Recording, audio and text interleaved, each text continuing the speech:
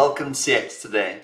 My name is Charlie, and today I'm delighted to be joined by Jean-Nicolas Robitaille, Vice President of Product Management at ComputerTalk. Jean-Nicolas, thank you very much for joining us. How are you doing today? I'm doing quite good, thank you for having me. Yeah, well, it's good to have you come on and join us.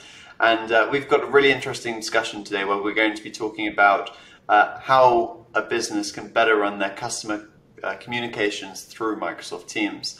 So we'd better start then by asking, what challenges do customers that leverage Microsoft Teams for their customer communications face? Yeah, very good question. So there are three challenges that we often hear from customers.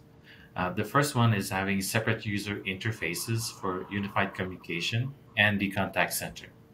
So for some agents, having the soft phone in the Teams UI and the contact center agent view in a different UI is irritating because it requires them to toggle between the two. So at the same time, other customers prefer to have Teams as their contact center soft phone because their employees are already used to that interface. So it really comes down to the agent's preferences. The second challenge we hear a lot is merging these internal chats with the contact center chats in the Teams interface. So both internal chats with their peers and past and current chat with the contact centers and now would show up in the Teams view. So this makes it difficult for people to distinguish between the two when looking back at their historical chat conversation. And then the third one is the Teams resiliency. So because contact centers are often considered as a critical service and they must meet, high service level agreements. So Microsoft Teams is a great solution, don't get me wrong, but it can't promise 100% uptime. So customers want a backup solution that is lightweight and simple to activate. So in conclusion, for these 3 points, is each customer is unique. What is challenged for one might be okay for the other. So contact centers aren't one size fit all. Yeah, I think those three key challenges there that you've pointed out are very some that those contact centers that you leverage Microsoft Teams will likely face within their operations. And I know at ComputerTalk you have your a new softphone offering. How will that offering help those businesses overcome those three challenges that you've set out there? Yeah, we're very happy and excited to roll out our soft phone.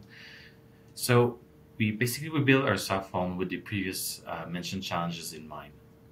So our new soft phone named iPhone allow agents to handle both voice and chat within our Ice Bar UI. So doing so separates the contact center chat from internal chat versus contact centers. It's also a 2-for-1 because it simplifies the handling of both voice and chat, all within our own UI. So in addition, iPhone is a lightweight software that doesn't require telephony installation to work. We build iPhone so that it can be primary or a backup for the contact center, which basically is a solution for the third point we mentioned, resiliency. Excellent. I think that's great, and it makes me think. How can a contact center use your new soft phone in tandem with their Microsoft Teams certified contact center? How can those two things coexist? Yeah, very good question. So, we're a Teams certified contact center. So therefore for us, it was a must requirement that our soft phone can coexist with Microsoft Teams. So as I mentioned, iPhone can be configured either as a primary or backup solution to either voice or chat. It's really like you can do a mix and match of what you want. You could potentially have your voice on Teams, your chat on iPhone, or vice versa. So really for us was important that our soft phone is very versatile and can coexist with Teams. Yeah, excellent. It's excellent, and we've talked quite a lot about the soft phone and how the challenges that contact centers face when leveraging Teams for their customer communications. How else is ComputerTalk helping brands to best optimize their native Teams offerings? Yeah, we're proud to be a Teams certified company, and we invest a lot of effort and time in bringing as close integration as possible. We have many features such as Direct Connect, which is the Microsoft Teams direct route to house their Teams agents using the managed SBC, which is much faster and more reliable than the Federation. We have the Present Syncs, which enables users to see the presence of the co-workers on Teams. We have the Microsoft Teams Search, which allows again the agents' contact centers to search the Active Directory of the company to see present sync, transfer, or conference anyone in there. We even have a variant of our agent toolbar, which we name Icebar for Teams, which is a set of basically a toolbar built within Teams to handle the contact center interactions. We also can have alerts to appear in Teams. We can have a reporting sent to a Teams channel, and many more features. Excellent. And just picking up on those kind of many features that you put in that last answer there. We've talked a lot about the voice channel a lot in this conversation, but maybe let's now consider the omnichannel contact center, as that's kind of the goal many service operations are aiming for. Is it possible to run an intelligent omnichannel contact center within the Teams interface? Yes. So the ICE Contact Center can handle voice, email, chat, SMS, and social media. Now, with the addition of the ICE softphone, we would give additional flexibility to our customers to really, mix and match the Teams UI with the ComputerTalk softphone UI. So, for example, you could have all the interaction go in Teams, so your voice would go there. Chat, SMS, and social media also are sent to Teams.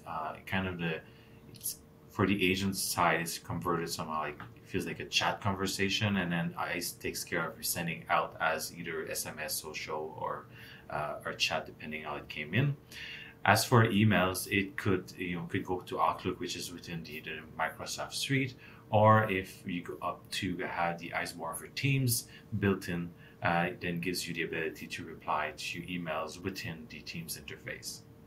And as I was previously mentioning, with the new softphone, you can also mix and match. So if someone would like to have their phone go to Teams, they can do that, and then they can decide to use the iPhone UI to handle multiple chats, or vice versa, prefer to have the iPhone with voice and chat. So to go back to my previous mention, like customer centers are not one size fits all. This is really, a key thing for us, and we've always built our offering with flexibility and the ability to customize exactly to the customer's needs.